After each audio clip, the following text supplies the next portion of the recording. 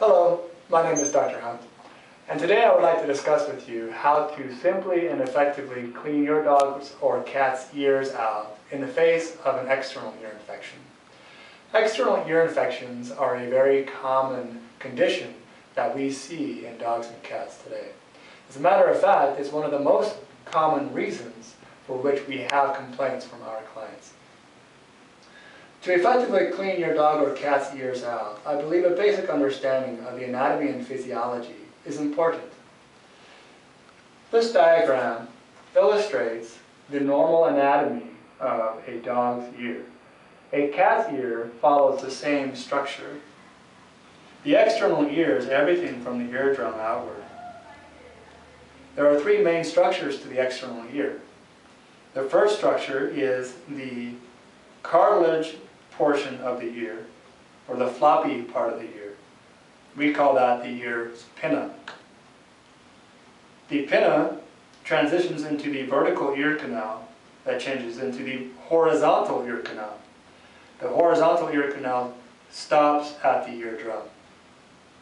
All three structures, the horizontal and vertical ear canal, as well as the ear pinna, are coated with a layer of skin, or epidermis. That skin has cells in it that secrete earwax. Earwax is an important aspect of the normal external ear's physiology. The skin produces earwax at the base of the horizontal ear canal. When debris and hair fall down into the ear canal, it sticks to that earwax, forming a ball of wax. That ball of wax gradually works its way out of the ear canal to the point that your dog or cat feels a tickling sensation. They shake their head and that ball of wax is removed from the ear itself. In an infected ear, you may see swelling of the lining of the ear canal, decreasing the diameter of the ear canal, and inflammation of the skin lining the ear canal. With that inflammation, those cells that secrete earwax become hyperactive, and they secrete more and more earwax, coating the entire ear canal. To effectively treat an external ear infection, we would like to apply a topical medication to the site of infection, which is the skin lining the ear canal. As you can see, when you have a coating of earwax, topical medication becomes a problem. And that is the reason why cleaning the ears out effectively is so important to successfully treat an external ear infection. Once that earwax is removed, you can then apply the topical medication directly to the site of infection. I have brought Darwin with me today to illustrate how to effectively and simply clean out your dog or cat's ears in 5 simple steps. Darwin, come here. Darwin's ear has the same anatomy that we've already discussed. The floppy part of the ear is the ear pinna. The vertical ear canal starts at the base of the ear pinna and extends to this knot right here. The horizontal ear canal goes from that knot straight into the base of the skull. With one hand, you can hold the ear pinna with gentle traction straight above their head. With the other hand, you can take your ear cleaning solution and fill the ear canal up to the point of just overflowing.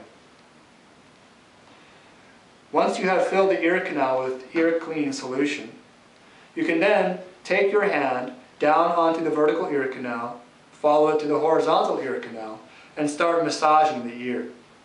Start at the base of the ear canal and work your way out to the ear pinna. As you're massaging the ear canal, you will see the ear solution work up and down in the ear canal. You may also see waxy debris start to break apart.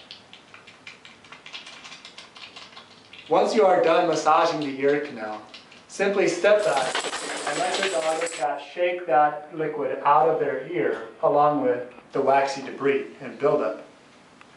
Once they are done shaking, you can then expose the ear pinna and see the waxy debris build up on the ear pinna. With a cotton ball, you can remove that waxy debris.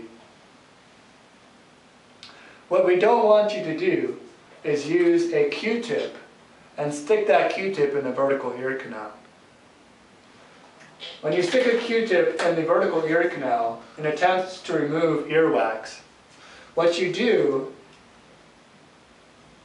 is push that earwax deeper into the ear canal, causing a compact ball of wax down at the base of the ear. Once you have effectively removed the earwax from the ear canal, you can then apply a topical medication directly to the source of infection. I hope that today's instructional video has been helpful in helping you be able to successfully and simply clean your dog's or cat's ears out in a home environment. Depending on the infection, the type of solution and medication that you'll be using in your dog, your veterinarian may be recommending different frequencies of cleaning the ears out. I recommend that you discuss with your veterinarian those details. Thank you for your time.